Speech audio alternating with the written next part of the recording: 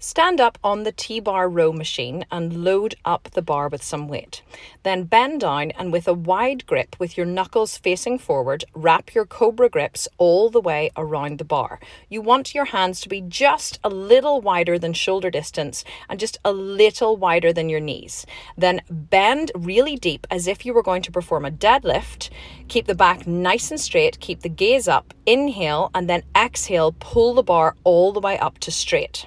Then you want to push the glutes out behind you. Do not bend forward, and then take an inhale and exhale, pull the bar all the way into your chest, squeezing the back the entire time. You want to make sure that the upper body does not move too much. You're not pulling the upper body back, you're pulling the bar into the chest and squeezing into the lats. You want to make sure you get full extension on every single rep. So allow the arms to go nice and straight, but do not allow them to jerk and pull into the elbow joint. Extend all the way down and then squeeze all the way back up again, keeping the gaze forward the entire time and keeping the navel tucked towards the spine to protect the lower back.